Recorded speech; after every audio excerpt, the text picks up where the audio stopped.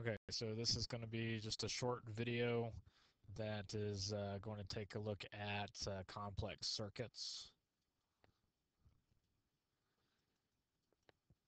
And really the only thing that you guys need to be able to do on the test is going to be to find the total resistance. Now there's going to be a bonus question on the test about actually doing current and resistance, but let's just take a look at a random complex circuit.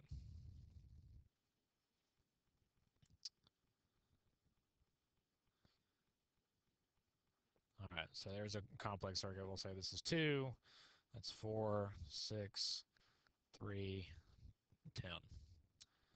Okay, and I just came up with some numbers here, and they might not work out very well, but we'll see what's going on.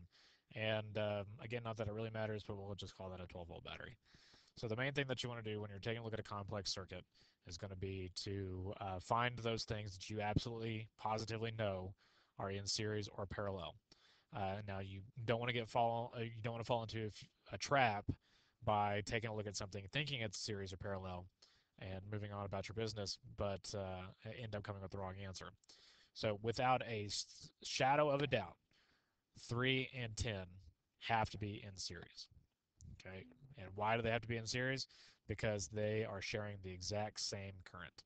And if they have the same current, 3 and 10, that means they have to be in series. And if that's the case, then we can do the total resistance being just adding them together.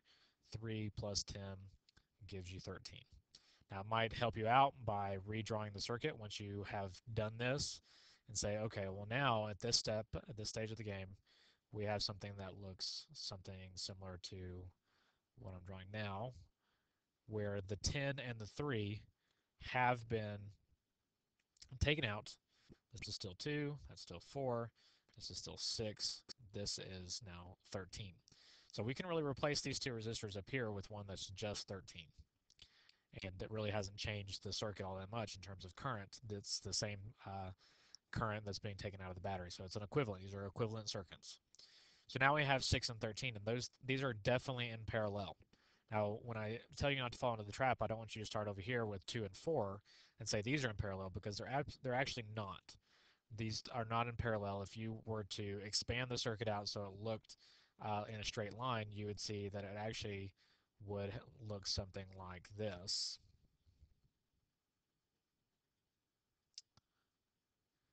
And the wires would end up coming back to the battery. So if you were to flatten it out, you can see that these two are not actually in parallel. They're in series with whatever this happens to be, and this is the 6 and 13.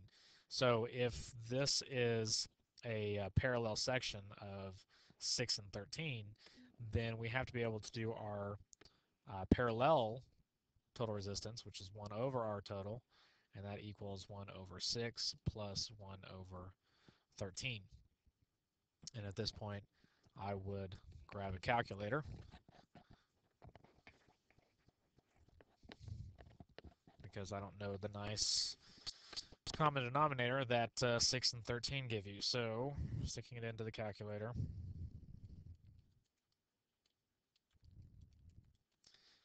you get an answer that says 1 over 6 plus 1 over 13 is 0.244. Now, is that our answer? Well, like I might have mentioned in class, if you don't have a resistor that's in parallel that's 1, then your total resistance should not be less than 1. It will be less than 6, but it should not be this much. And the one thing that we might have forgotten to do is the fact that this is 1 over R total, and so we have to do R total as being 1 over 0.244, taking the reciprocal of it, which we get a resistance of 4.11 ohms. So now if we redraw this, we have a circuit that now looks like this.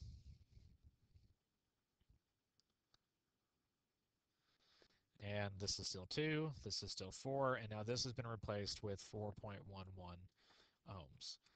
Now, this is no longer a complex circuit. This is just a regular, good old-fashioned series circuit. We know that the total resistance here is just the addition of all of them. 2 plus 4 plus 4.11 gives us, 10.11 ohms. So if we were to draw the last circuit would look something like this.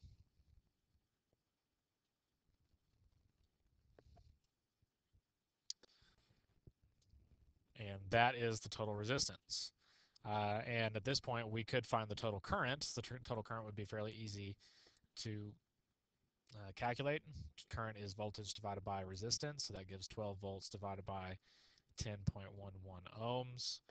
And if I had asked about that, 12 divided by 10.11 would give you a current of 1.18 or 19, depending on how you round. 1.19, not ohms. See what happens when you are not paying attention. So this is 1.19 amps. So this is just a standard complex circuits problem, and this can look different, look in different ways. But the main thing that you want to think about is, what do you honestly know without a shadow of a doubt what is in series, what is in parallel? And once you take those and I can call collapse, you collapse the 10 and the 3 down to a 13, you redraw the circuit. And when you redraw the circuit, you end up seeing that these are in parallel, 6 and 13. How do you know that they're in parallel? Well, you have current coming in this direction. It gets to a junction. Part of it goes to the 6, part of it goes to the 13. And it comes back after the 6 and 13 and comes back together and comes back out. So these two have to be sharing the same voltage, but not the same current. And so the 6 and 13 have to be in parallel with each other. And then down here, I'm sure everyone can see that this is just a standard series circuit. Okay, that's complex circuits.